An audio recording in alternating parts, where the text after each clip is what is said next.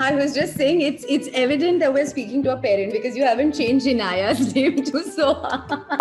I am definitely controlling, and that goes beyond parenting. That's a cover-up, Soha. That's a cover-up. I can answer on his behalf. I think I know quite a lot how he thinks. Let's begin. Soha, so tell us what prompted you to write the book. The genesis of the idea for the story came from Kunal, who really doesn't enjoy reading so much. So I love reading, and I would read to Inaya every night. And she sort of said, okay, 2 bedtime stories you'll read to me, and then Papa will tell me a story from his mouth. So means he'll imagine a story and tell her. And often she would come up with the characters, and she likes to be the hero of every story, so it's central to her. There's usually an animal because she's quite in love with animals. So she said Inni and Bobo, and that's how, Kunal just made up the story off the top of his head. And then we told it to her so many times. We said maybe we should have a book. And instead of just one picture book for her birthday, I then said, let me contact Penguin. I've worked with them in the past. And perhaps we can actually author, a children's book. Wow. And the illustrations are fabulous. They are lovely. And it did take us some time to find the right person, because I think when you're writing a book which has your daughter as the central character, you really have a vision, and we must have been very difficult to work with because we kept saying, this is not how we see it. This is not how we see it. This is not how we imagine. It's a little bit pretty, the book. And we wanted it to be visually appealing for children. So even the adoption center, the colors, the gardens, we may not see that so much in a city like Mumbai, but we dream of it. Okay.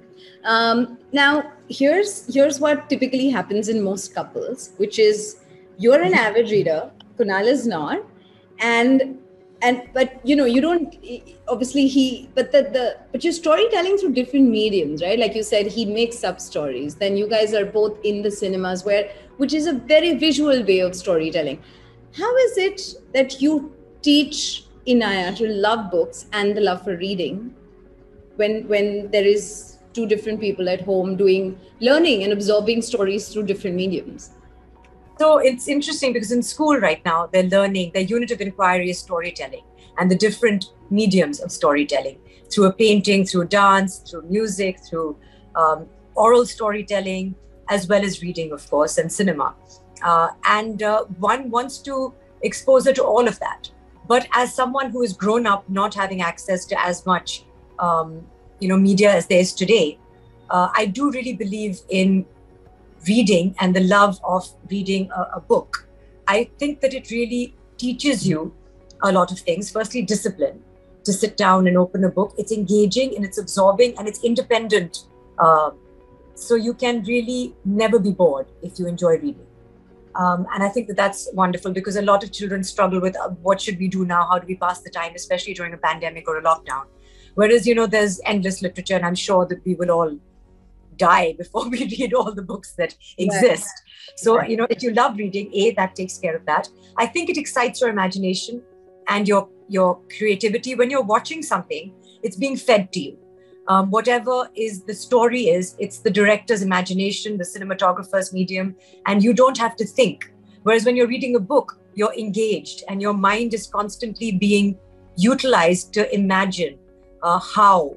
And there's different ways that people will imagine it, which is often why when people see the movie version, they're disappointed because it's not how they imagined it. Right. So I think there's, and of course, how do you encourage a child to do anything? You don't say, you act, because they will copy you. So if you're going to say, read a book, and they're going to see you eating your lunch and watching TV, which is often what we do as well, then she's going to be like, why should I read when I don't see you guys reading?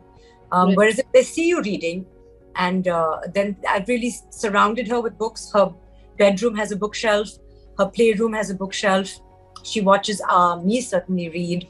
And, right where I am now, there's a bookshelf. So I think if you're naturally close to books, and sometimes if you let the child be without constantly giving them something to do, they might, like this morning, she went and picked up a book and she was, practicing reading herself. Right. Couples usually find it hard to work together.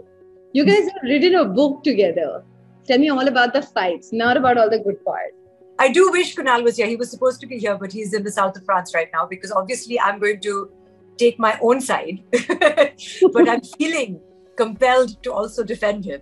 I don't want to defend him, but because he's not here, I'm going to have to be Come nicer on, come than on. I normally would be. I will interview him separately, but you have to tell me, what was the thing that you guys most fought about? We are constantly, we continue to differ as to whose contribution to this book has been more. And we will fight this battle to the death, because Kunal did think up the story and he did narrate the entire story to Inaya. So where have I come in? I think I've come in with writing out the story, which is more than just secretarial work. I've also given it a style of writing. And I feel that, writing is a lot about style. You can tell a story in a number of different ways, but sometimes you're drawn to particular authors because of their style of writing. Right. I'm reading Ruskin Bond right now, and he's written a lot of books for children. They're very simply told. They're very simply. I just finished with him. Yeah. Oh, that's his birthday in a couple of days, and we're all excited. So he's just written his memoirs for children, and they're so simply told, but his style is what is so appealing and relaxing.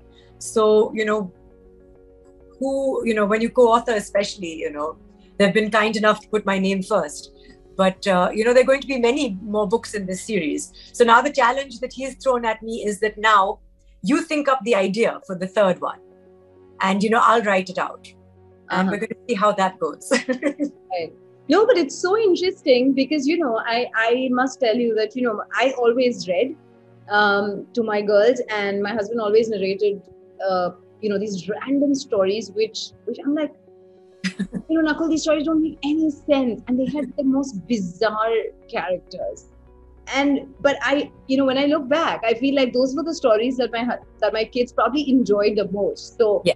I like how the moms always need to make sense of everything. Yeah. The dads don't need to make any sense, and they're still. We always feel the need that there must be learning. Everything, you must be teaching them something in some form. Absolutely. Absolutely. As parents, we always try to overcompensate on a department that we are kind of slacking, right? So in this case, I'm assuming you're the avid reader. Kunal is not a reader, so I'm sure he's overcompensating on that department. What department do you slack and you try to overcompensate, and how do you really do it? But that doesn't come naturally to you. What doesn't come naturally to me is just relaxing. I am definitely controlling, and that goes beyond parenting. I do not want to be surprised in life ever. Do not throw a surprise party for me. Let's not go on a whimsical trip to Paris, because I can't do those things. It really shakes my equilibrium. Yeah. And I don't enjoy that feeling. It defines the metabolism because yeah, exactly. So it's a very sort of, I'm there. And I'm working on that because I'm of a certain age and my daughter's of a certain age, and she's a different temperament to mine. And much as we think that, I genuinely believe that I'm the best influence in her life. Yeah. I genuinely believe that. I genuinely believe nobody will read to her as well as I will, that nobody will play with her as nicely as I do, that nobody will look after and put her to bed as well as I can. But I know that that's not true somewhere, or I need to believe that it's not true. And what I'm working on is just letting other people contribute, and to do things in a way differently to the way that I would. So whether it comes to food, I'm quite anal when it comes to discipline and no sugar. And I've quite relaxed that. And I'm not overcompensating, but I'm allowing a certain amount of sugar in her life. Screen time, I've understood the value of screen time, and I do see how screen time and moderation can be useful. And that's certainly bedtime. I continue to be very, very strict about. I don't know, it becomes 7:30 and something actually happens to me. It's like a Jekyll and Hyde, and I'm just like, turn off the lights, just go to bed. So I don't know. I don't think I'll ever be able to let go of bedtime. Okay. And this one's actually for Kunal, but you're going to answer on his behalf. From not being a reader to marrying someone who's an avid reader, does he ever feel like you have an edge over him on certain things? And he's like, damn you, because you read, this. Or does he feel you're at an advantage? But you understand now that reading is not the only way to get information. Yeah. And he's very well informed. So for all the parents who say that I can't get my child to read, or my child will just, you know, shut the book as soon as I'm out of sight, what would you say to parents who really want to raise readers? Well, firstly, I would say introduce it from a young age, because of course at the age of 4 now, Inaya is 4 now, if I try and introduce something new to her, she is open to it, because we've, whether it comes to her diet or it comes to her activities, we've constantly introduced her to new things, so she's open to trying things. But where any child will rebel is if you keep harping on about it. You must read for half an hour every day. And because she's learning how to read herself now and blending words, I was very keen that she sits down for 15 minutes a day and reads a book. And it's because it's tedious and because it's challenging for her, she wouldn't want to do it. And I would say you have to do it. And then literally I've forgotten over the past couple of weeks, because I've had a busy couple of weeks and I haven't said that to her. And as I was saying to you earlier today, she in the morning went and picked up a book and said, I want to read this book. So I think sometimes we're trying too hard and they will be naturally rebellious, like I would be too if you asked me to do something again and again. But I think what helps is if you, from a young age, read to them and surround them with books within, as I said, grasping reach, so that it's available to them as one thing. Yeah, and I completely feel like when you're saying there's no gender to reading, I feel like your mom did something right, because both you and Seth are both avid readers, right? So yeah. I did wish, what was the secret to that? And how did she manage to do that, given both of y'all are readers? We all, there were no mobile phones when we were growing up. We would get Chitrahar for a couple of hours in the day, and there wasn't 24-hour kids television the way there is now. Now you can always find content, whereas we had to wait till 4 p.m. for there to be something that was appropriate for us to watch. I was told many times, don't bring your book to the dining table, because this is a time for the family to converse. And I always had my head buried in the book. My brother naturally enjoys reading. Again, I think when you go off to college and school, we both studied things that were, like I did history and he did history of art. And they're intensely, research oriented. And, as I said, so school reinforces what you teach at home, and we just both enjoyed reading. We have so many parents writing back saying that, one, it is a screen-free time, and second is some children just learn better by listening versus reading.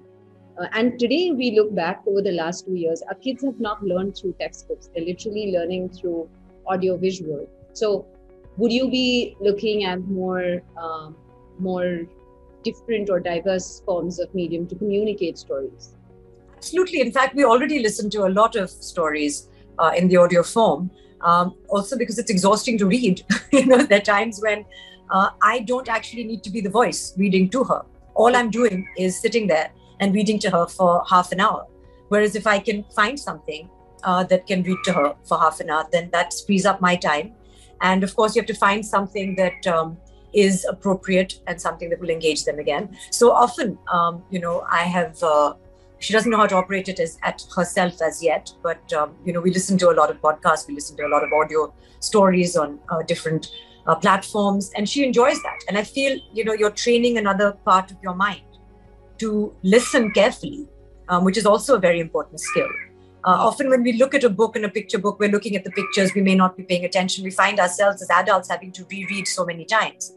But when you're listening, you have to really train yourself, because you're not aided by a visual medium, and I think it's a very important facet of yours to develop as well. Right. And tell me, if we were to dissect your brain, how many, what are the different compartments that would actually be there? Like, if you have to literally name yourself in your brain, what would be the words that be popping up? I feel there's a lot that I'm interested in and passionate about. Certainly, I lost myself when I became a parent, and I had no other identity. And it took me about 2 years to find my feet. But I really enjoyed that. And I think that's why I chose to become a parent when I was 38, because I was happy to really absorb myself. And I'm very single-minded. I know women are meant to be multitaskers, but I'm not. I can do one thing well. I can also do one relationship well. So I was a very good wife, and then I became a mother, and I became a terrible wife, because I can only do one thing. And, honestly, And now I'm managing to achieve balance again, because it's no longer that new love, you know. I now, Inaya is 4.5, and now I'm able to be a wife, be a daughter, be a sister, be a friend. I must have been a terrible friend for a while. I continue to struggle in that aspect. But these are things that are important to me. Literature, travel. Most of my brain is taken up by the people that I love, because I know that time is limited, and I'm terrified of, losing, and not having enough time. So most of it is like the people that I love. There's a huge part of it that is about chocolate cake.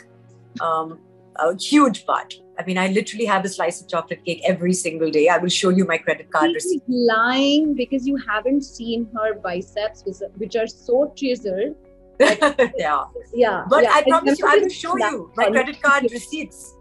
I buy 2 slices of cake every 2 days, so I don't have to buy it every day. I'm telling you guys, she's lying. Or she's How do I prove this to you? I will tell you, I get it from Birdsong Cafe. I even know Bandra. that. And you can speak to them. Yeah. No, but really, like with those arms and with that flat tummy, I really don't know how you're doing a slice of cake every single day. This was incredible. Wish you all the very best for this book. The illustrations look fab. The book is gorgeous. It's very simply written. So wish you all the best, and looking forward to the next one. Thank you so much, Mansi. It was lots of fun.